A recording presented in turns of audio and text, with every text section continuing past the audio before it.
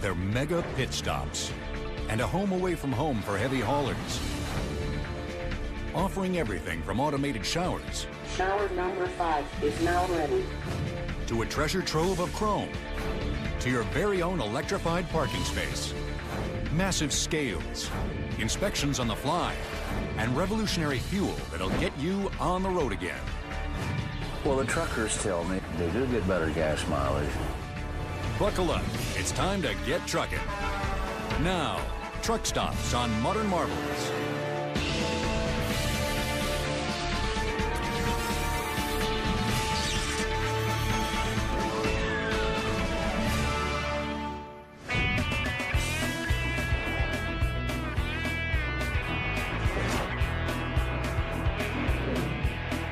Trucks.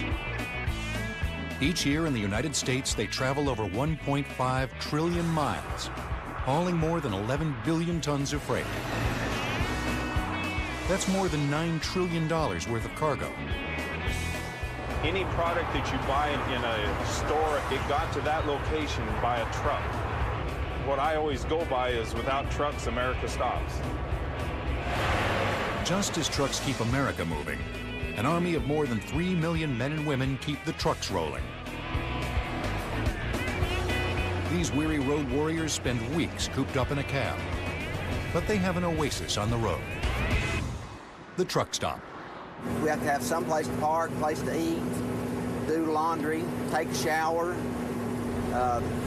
do something besides sit here and hold a steering wheel. When the normal person goes home from their day of work, they like to sit in their easy chair and relax. Well, that's what truck stops offer the drivers. Drivers can really kick up their feet at the Iowa 80 truck stop in Walcott, Iowa. Billed as the world's largest truck stop, it plays host to more than 5,000 truckers every day. Iowa 80 sprawls across 225 acres, 4 times the area covered by the average truck stop. That's 2.5 times the size of Disneyland. There are enough parking spaces here for 800 rigs, and the main building spans more than 70,000 square feet. The fuel center alone is double the size of most truck stops. It can dispense diesel to 15 big rigs at once, around the clock. Now it's time to fuel a truck. Do it the same way you do when you gas your car up. Put in the truck number, the mileage, and the driver ID. This authorizes the pump so that they know who's using it. Then you simply turn on the pump, open up your tank, and put your nozzle in. But we as truckers have one more thing we can do. Let me show you a trick. Most trucks have 2 fuel tanks, so when it comes time to fuel the other side, we can come over and use another pump. These dual dispensers can fuel both tanks simultaneously. One dispenser is a master unit that controls the fueling and records the sale. The fuel flows from the underground tank through a metering system in the master dispenser, and then on to both nozzles. A pipe from the master unit carries the fuel underground to the other dispenser, called the satellite unit. Took 167 gallons, about $440 worth. Fuel's expensive, but without fuel, these trucks are not going to move. This will last me probably 1,200 miles, so I probably won't need to fuel for probably another 24 to 36 hours. Before dual-sided pumps became an industry standard in the late 1980s, fueling the passenger side tank was anything but a gas. We'd have to take the hose and throw it underneath the truck. It'd sometimes get full of dirt, so we'd have to clean the dirt out. Now that we have 2 pumps, it goes so much faster and it's so much cleaner, too. After drivers fuel up at Iowa 80, they can head on over to the Truckomat. It's just the spot for big rigs that need big baths. Truck and trailer, boys? Truck and trailer. All right. The truck wash uses a combination of manpower and machine power. We hand scrub the rigs because it's the more traditional way of doing it, but the sides of the trailers have to be scrubbed. And if we did it by hand, it would take 20 minutes probably. So we fabricated this machine to do that for us. The brush comes out with air power and it spins and it does the sides of the trailers. As the machine's going, we don't have to do anything. We just do our job and the machine will do its job, and That's it. Washers even clean under the hood. Wielding a high-pressure wand, it sprays more than 1,500 pounds per square inch of water. That's 50 times stronger than the average garden hose. It's 180-degree water, takes off all the grime and salt and oil and whatnot that collects on the engine, and it helps them find oil leaks and other fluid leaks they might have. After less than 15 minutes of scrubbing leaves his rig squeaky clean, the truck driver finds a parking spot to let it air dry.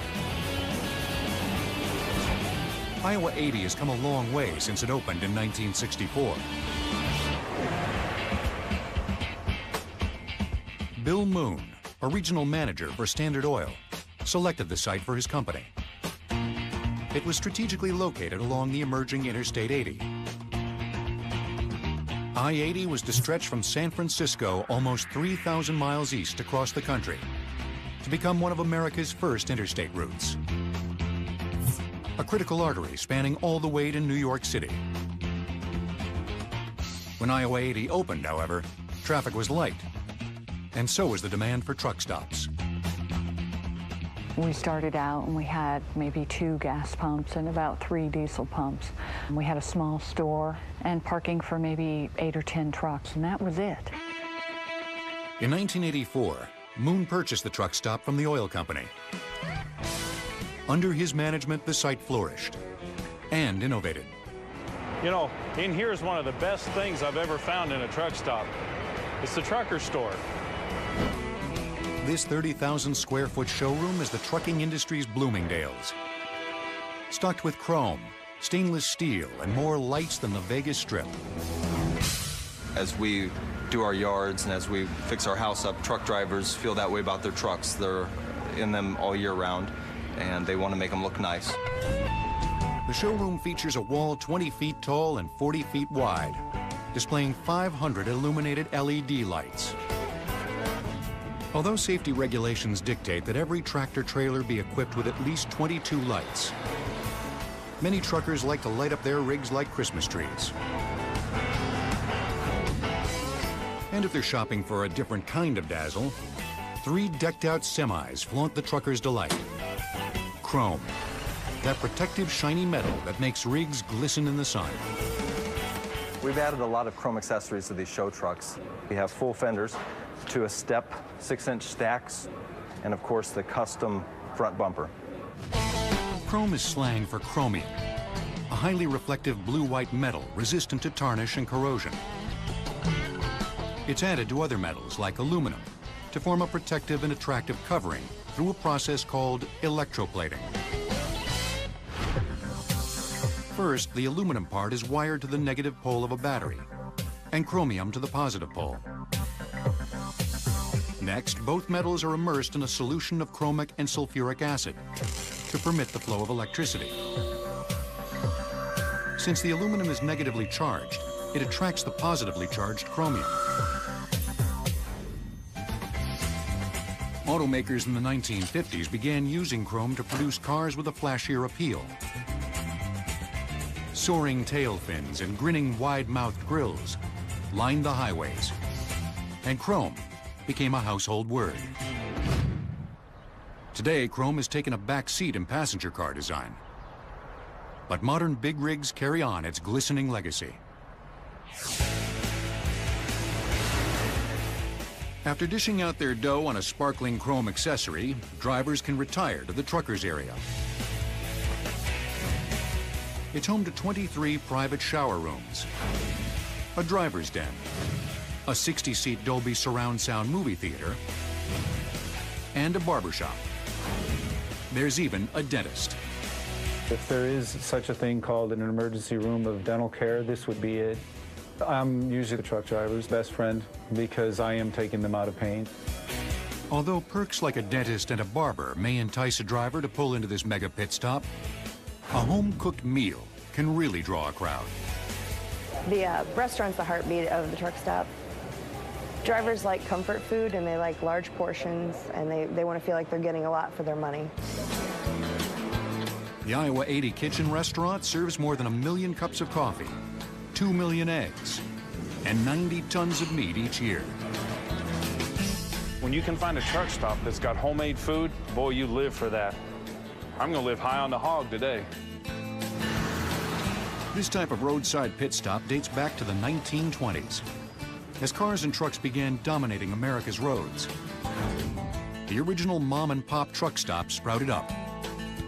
They catered to truck drivers by providing just the basics: food, fuel, and a mattress. They'd have bunk rooms, basically a spare room in the back of the station where people would be pretty crammed in, but it was a place to rest for the night. The trucking industry had gotten a jump start during World War I, fueled by America's need for efficient transport. As military traffic clogged the nation's rail lines, trucks started to crowd the roads to make shorter hauls. You had thousands of trained new drivers, as well as thousands of vehicles that were created for the war effort, so the industry really took hold and expanded rapidly. By 1935, about 40% of all communities were dependent upon truck service. More mom-and-pop truck stops started dotting America's local highways. But by the end of World War II, these small operations were primed to be supersized. The return of the nation's GIs and the post-war building boom made it clear that the U.S. highway system could never effectively absorb truck traffic stretching from coast to coast. Though more than 200 highways crisscrossed the United States in the 1950s, they were jammed with vehicles and inadequately designed for the era's faster and wider trucks. The Federal Interstate Highway Act of 1956 changed that by launching the creation of a national system of superhighways that promised a quicker means of moving goods. The launching of the interstate system really resulted in some mega stops. Truck stops no longer became something feasible for an independent owner to construct and run. It was when the oil companies really got into the game big time. When Standard Oil opened Iowa 80 Truck Stop in 1964, it sat on roughly 5 acres. Since then, its owners have developed more than 75 acres, reserving plenty of room to expand. But there's more to an ultimate truck stop than size. How about a high-tech hookup that not only makes a trucker's life a breeze, but also could save more than 1 billion gallons of diesel each year? The average truck stop in the United States takes in about $7.8 million in revenue each year. Truck stops will return on Modern Marvels. The truck stop at night. From a distance, it seems peaceful and serene.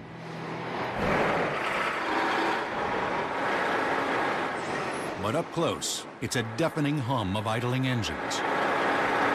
Truckers idle their engines for various reasons, including keeping the heat on in the winter, the air conditioning on in the summer, powering their laptops, their DVD players, charging up their cell phones.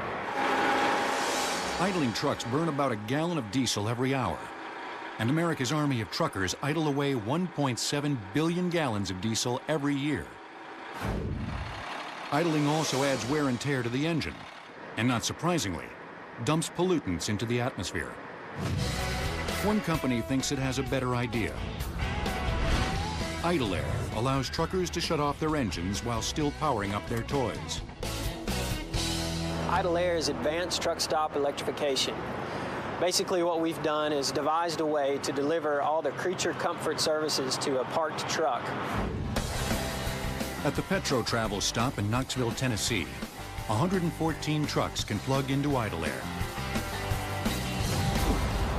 All drivers need is a $10 window adapter to connect to the system. One of my favorite things about using the Idle Air is that it enables me to turn the engine off at night so that I don't have to listen to that rumbling and the constant vibration in the truck. You sleep a lot better. I typically spend 2 to 3 months at a time out on the road. So the Idle Air, to me, with the internet access and the phone hookup on it, allows me to keep in touch at home. The system also offers games, movies on demand, and more than 60 TV channels, so drivers can keep up with their favorite shows. But there's more to the system than drive-in entertainment. There's also a heater air conditioner. Every idle air unit sits above a parking space along a truss or support structure. A hose connects each unit to a service delivery module that provides individual electrical service. Idle Air's inventor, A.C. Wilson, came up with his initial concept in 1999 while vacationing with his brother-in-law, a long-haul trucker who just received a ticket for idling. I went to bed that night thinking more about it. You know, how can I help these truckers? At 4:30 in the morning, I woke up and I said, here I am in my motorhome. I'm just as comfortable as a bug in a rug. Why can't I do that for the trucker? Wilson went to work and created his first prototype, a surface-mounted unit with a hose that ran up into the window, providing climate control and power. We quickly saw that in order to package these services together, we would need to do it overhead so that we could distribute these systems safely. Engineers took Wilson's brainchild one step further, developing an advanced delivery system. This duct set is a concentric duct. Basically, the supply air will be delivered to the driver through this center tube, whereas the return air will pass through here and then past our advanced filtration technology. At an hourly rate of $1.85, the system saves about $1 an hour in fuel, plus wear and tear on the engine. And it greatly reduces all those greenhouse gases floating skyward. The Idle Air services more than 100 locations in 30 states. That's still only about 2% of all truck stops. Truck stop electrification programs are hard to find for the average truck driver today. So therefore, most truck drivers, or a lot of truck drivers, are going with generators or APUs to provide the power that they need for their sleepers. An APU, or auxiliary power unit, is a small motor fueled by the same diesel that runs the engine in the tractor. If you idle one of these big engines, you're going to use up to a gallon of fuel an hour. With an APU, you're going to be maybe 1 quart an hour, and you will achieve the same thing. These portable power systems installed right onto the truck have enabled some rigs to become downright lavish. My favorite thing in this truck is my fireplace. In the cold winters, it's just so cozy, and I love to read. Keeps you nice and warm. It just feels like you're at home. Truckers have traveled a long, hard road getting to a luxury sleeper like this one. Before trucks had room for beds, drivers had to literally sleep where they worked. A driver really had nothing available to him.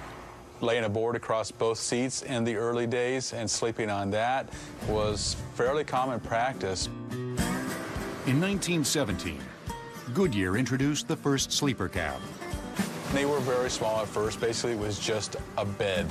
And as the years go by, the manufacturing of truck companies started making bigger and bigger sleepers. You know, basically just a place for a TV and a bigger bed, some storage. Today, almost all long-haul drivers spend the night at truck stops, tucked in their very own sleeper. Some drivers have taken their sleepers to the extreme with custom upscale compartments, like this big bunk, manufactured at ARI Legacy Sleepers in Shipshewana, Indiana. These custom sleepers come fully equipped with a space-saving shower and toilet combo. Talk about multitasking. I love the toilet in the truck because then I don't have to go to rest areas, and I love the shower. I have about a 40-gallon tank, and so I can have one every day. This here has an on and off switch, so while you're washing your hair, you can turn the water off, but yet keep the temperature of the water. Having your own private restroom isn't the only perk in these digs. We also have what we call the bed dinette. It just folds back down and you have a 48-inch mattress to sleep on. We have a sink with solid surface countertop, hot and cold running water. We also have an electric 2-burner stove in this unit. And over here we have a refrigerator and freezer with a microwave convection oven. You can actually bake cookies in this. We also have a 26-inch LCD widescreen TV with surround sound. And when you're ready to go back to work, just step up into the business center. ARI's standard 132-inch long sleeper will run you about $70,000. Maybe that's why less than 1% of truckers currently enjoy the creature comforts they offer. Whether they accommodate luxury sleepers or more modest rigs, truck stops continue to sprout up across America. And it's no easy task to create the supersized equipment that keeps them trucking along. If rigs idled at all 272,000 truck stop parking spaces across the nation, their emissions would amount to more than 11 million tons of pollutants each year. Truck stops will return on Modern Marvels.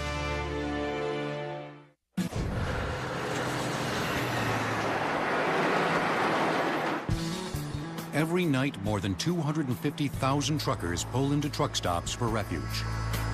And every one of them needs a place to tuck in his rig for the night. But there's a problem. Truck stops in many U.S. states don't have enough parking space. So engineers are busy at work developing new sites.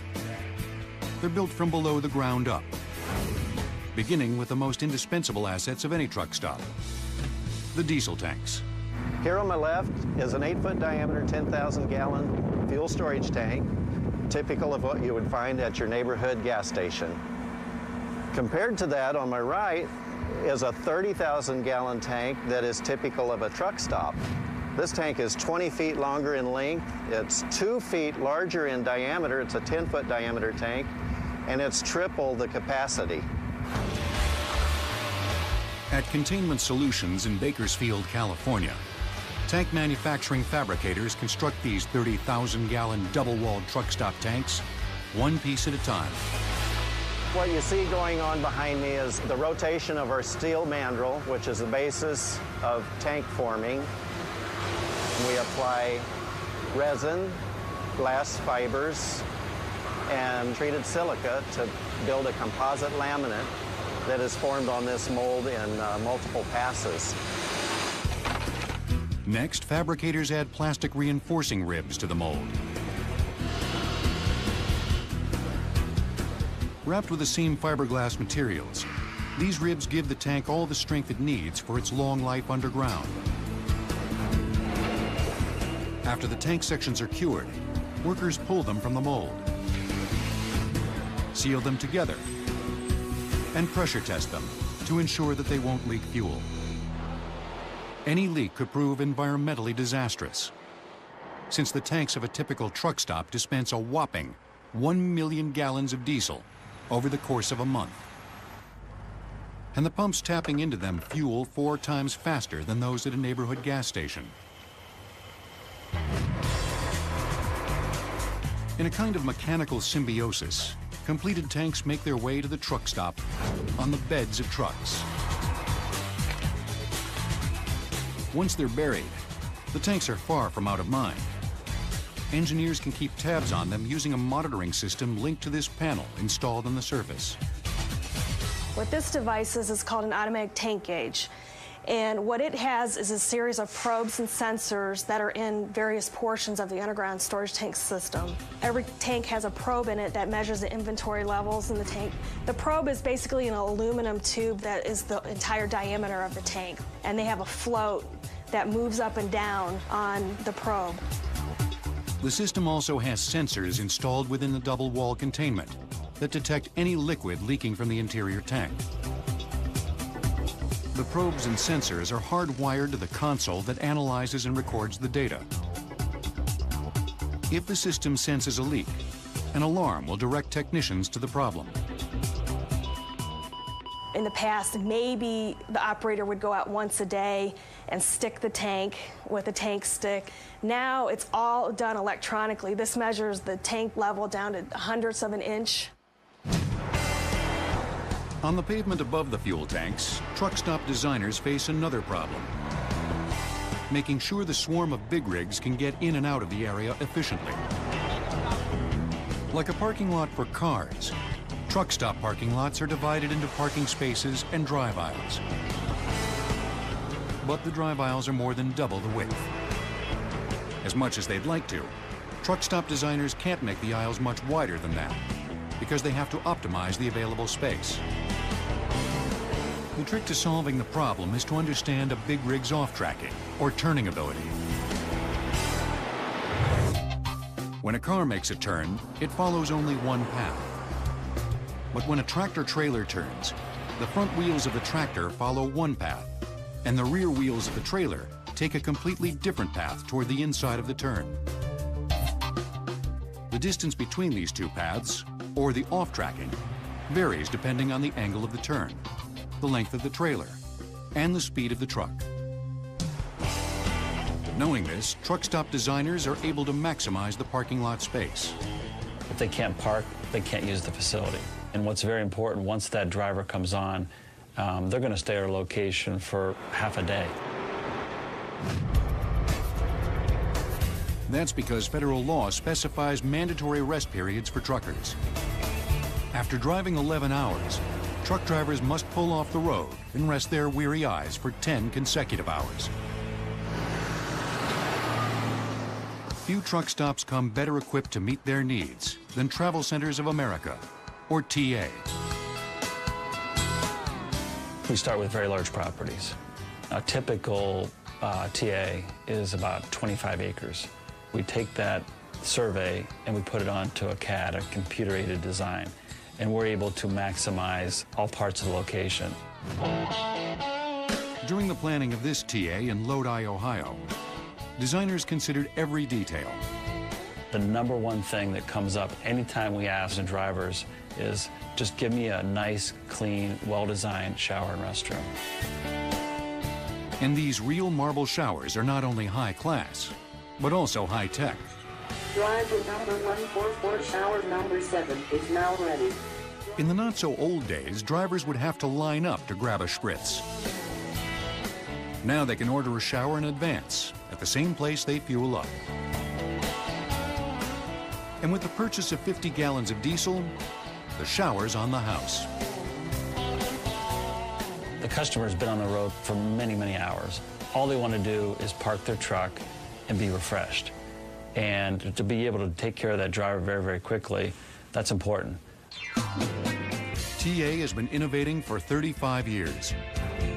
The company began as Truck Stops of America in the early 1970s, as the mystique of the trucker began to grow. Truckers were seen as the last American cowboys. They were these loners out on the road, and truck stops were where you could, mingle with them. As more and more motorists started pulling off the interstates to check out the trucker's lifestyle, truck stop owners realized they had been missing out on something big: the business of the average Joes. Truckers may be a truck stop's bread and butter clients, but they represent only 20% of highway traffic. To attract the other 80%, truck stops now call themselves travel centers. Trucks go in a completely different entrance, usually around back. And that's where the diesel is, that's where the trucker's entrance is. And that world is where the truck itself goes to the doctor. As a leading truck service provider, TAs come equipped with computer diagnostics. Their technicians can plug into the truck's onboard system to pinpoint problems. If the driver is complaining that something is wrong with the truck, I can click on fault codes and see if there's any fault codes coming up.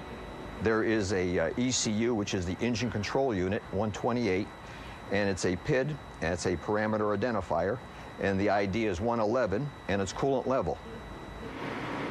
The technology has advanced so much that technicians can actually take control of the truck with their PCs. What I'm going to do now is I'm going to click on the bulkhead module, and the bulkhead module is the brains of the truck. A click of the mouse can operate the windshield wipers.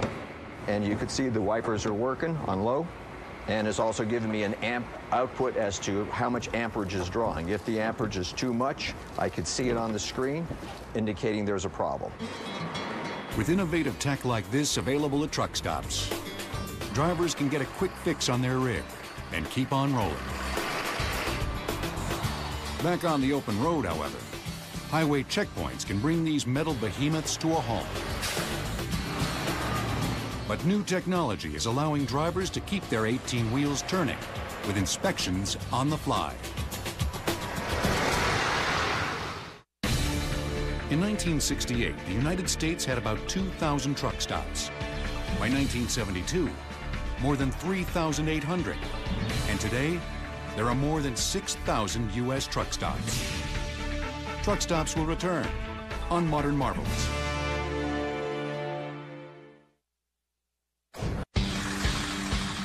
This big boy needs to weigh in.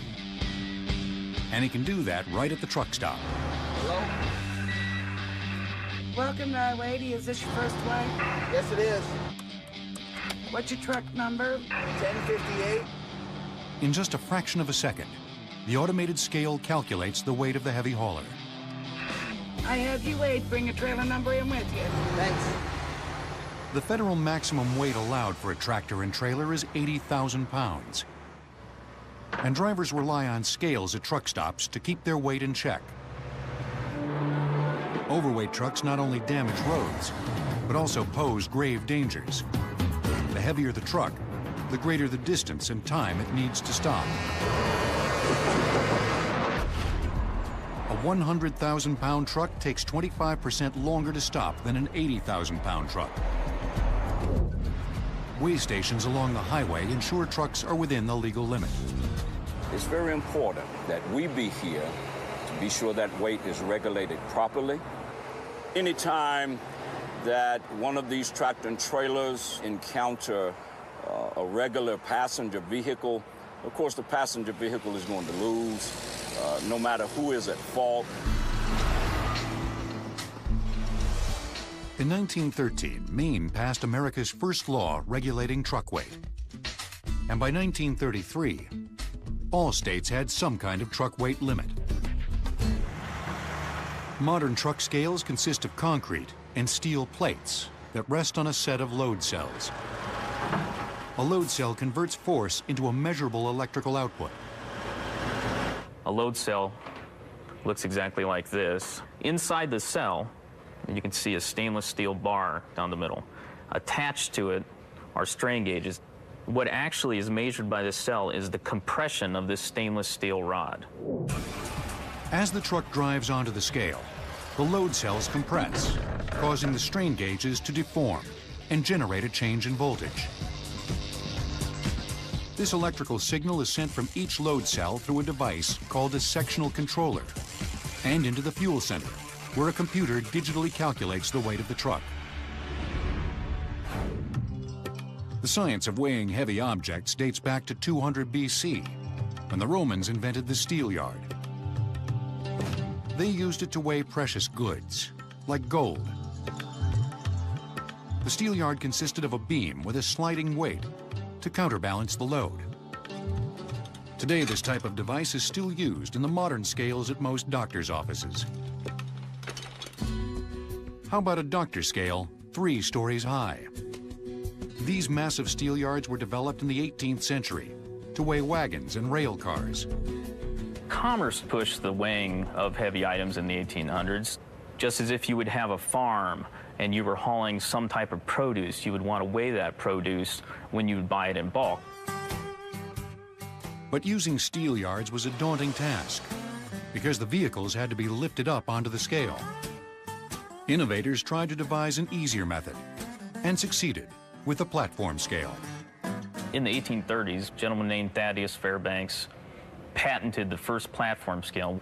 Now, something such as a horse-drawn cart could be pulled directly onto the scale. The platform scale incorporated the principles of the steelyard with 2 levers supporting a platform. Pivot points at each corner of the scale allowed the force of the load to be transferred to both levers. The central lever pulled down on the steelyard that determined the weight of the load. In the late 1940s, the platform scale incorporated electronics. And today, load cells dominate the weighing industry. But the laborious process of stopping the weigh in is slowing truck traffic. Especially since the number of big rigs on the road is skyrocketing, up more than 30% since 1993. This may be the answer to a trucker's prayers. The Oak Ridge National Lab in Oak Ridge, Tennessee, has integrated weigh-in motion technology and other sensor technologies to speed up the process. The system was first installed in 1995 at the nation's second busiest weigh station in Tennessee's Knox County. This is a weigh-in motion system. It's basically a metal plate that is laying on a load cell, and it can detect the weight of the truck at pretty high speeds. Similar to the static scale, load cells capture the instantaneous force one axle at a time as the truck drives over them. But drivers never have to stop to weigh in. They can just roll right over the scale at 30 miles per hour. And only those trucks that are within 2,000 pounds of the legal limit or exceed it are pulled in for a more precise calculation. As he's coming up through there, you see he's got a good tag. Driver does have his seatbelt on, company name's on the side of the truck, his DOT number's there, and his fuel permit. Tires all look good. We'll look down and check his weight. Weight looks good, so then I'll release him. Just 85 miles north at the Laurel County, Kentucky weigh station, Oak Ridge National Lab and Kentucky Vehicle Enforcement have deployed another advanced system that can both weigh and inspect the truck in motion. It even sniffs for bombs. So essentially what we're doing is placing the proper sensors out here, information that we can attain off of a truck in motion, and provide that in a near instantaneous manner to the state police. As the truck pulls into the station, it travels over a weigh-in motion scale. Then it passes an infrared camera that checks the brakes. An infrared camera only sees heat. So heat is displayed as white and cold is black. Brakes work by producing heat from motion energy. So if there is no heat, there is no brake. This is a laser scanner that collects information about the overall length of the truck, how many axles the truck has, and the speed of the truck. This is a radiation detector. The radiation detector measures for gamma and neutron radiation. The radiation portal monitor can detect trace amounts of threat substances based on their radiation signature, all while the truck is in motion. This device can help prevent terrorists from transporting dirty bombs and biological warfare agents across the country. This is an automatic license plate recognition system. It actually takes a pretty wide view of the front of the truck, finds the license plate, zooms in on it, takes the text from the front of it, and sends it to a database to be checked. In a matter of seconds, the station gathers enough information to give the truck a green light to exit, or a red light to pull up for inspection. A weigh station can not only be a place that we do road preservation and highway safety, but can help us from the standpoint of homeland security, environmental protection, and highway congestion.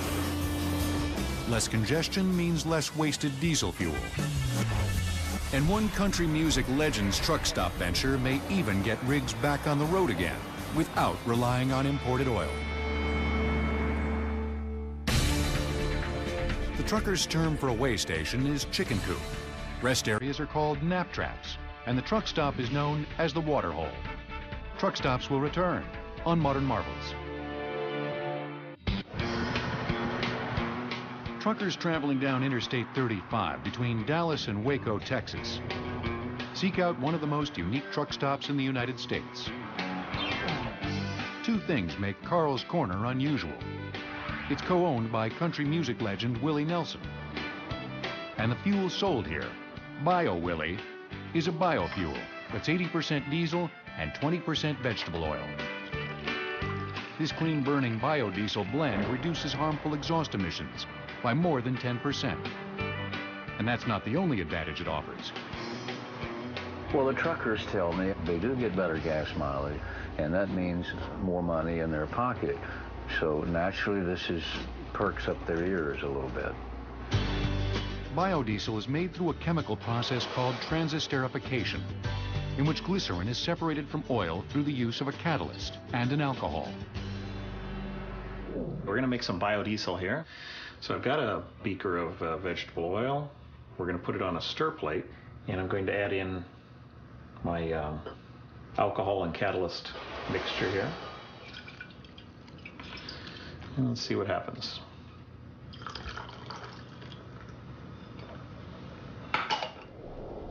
So you can see the oil got murky as it started to, the glycerin is starting to break from the biodiesel. And now it's turned a nice clear color, which means that most of the glycerin has separated from the methyl ester chains. And that's basically biodiesel right there. During the chemical reaction, the methanol molecule is attached to the fatty acid chain of vegetable oil. The 3 bonds of the glycerol molecule break off due to this interaction, resulting in 3 long methyl ester chains, or biodiesel. Carl's Corner sets itself apart not only by selling biodiesel, but also by producing it right at the truck stop. A newly constructed facility refines 8,000 gallons every day. Every unit of fossil fuel required to make biodiesel results in 3.2 units of energy gain. On the downside, biodiesel can gel in cold weather. So how did a brand of biodiesel named after a country music star get its start here? Let's go back to 1979. That's when a friend of Willie's, entrepreneur Carl Cornelius, opened Carl's Corner to fill the needs of passing truckers. I started one room at a time, you know, and if they asked for a swimming pool, I put it in. If they asked for a hot tub, put it in. They asked for an adult bar, I put it in. For 25 years, the fuel at Carl's Corner, like at most truck stops, was conventional diesel. Then, Willie started learning about biodiesel. My wife, Annie, came to me one day and said, I want to buy this car. It's a Volkswagen Jetta. And it's a diesel, but it runs on vegetable oil. So she did, and it runs on vegetable oil. So I thought that was pretty good. Willie learned that any diesel engine can run on biodiesel. In fact, when inventor Rudolf Diesel presented the first diesel engine in 1900, it was designed to run not on petroleum, but peanut oil. But since petroleum was more commercially available in the early decades of the 20th century, the idea of biodiesel faded away. In recent years, however, many have recognized biodiesel's benefits. And in 2004, Nelson set out to create his own brand. And what better place to sell it than the truck stop owned by his buddy Carl? He was thinking about closing the truck stop down, and so I called him and said, hey, wait a minute, let's sell some biodiesel down there. And I said, well, you believe in it? And he said, well, yeah, I believe in it. And I said, well, let's do the whole damn thing. I don't have the reason to sell diesel. Let's just sell biodiesel. And that's what we did. Carl partnered with both Willie and Earth Biofuels and made plans to update the truck stop.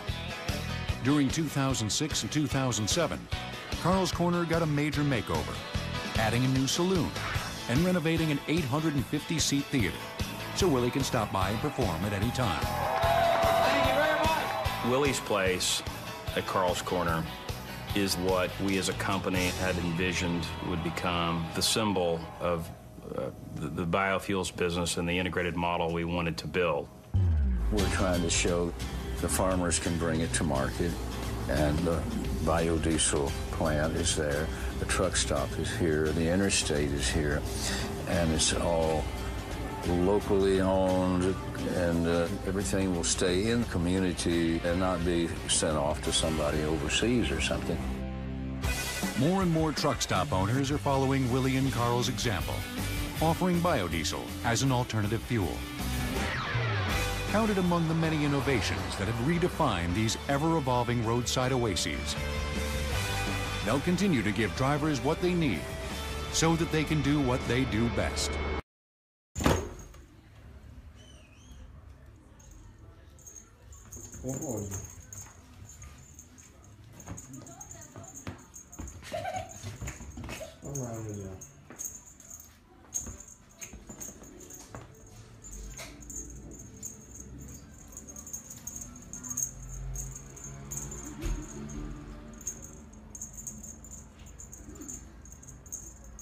Nie, to już nie fajne, bo machają czy do czego. Cześć, dobra.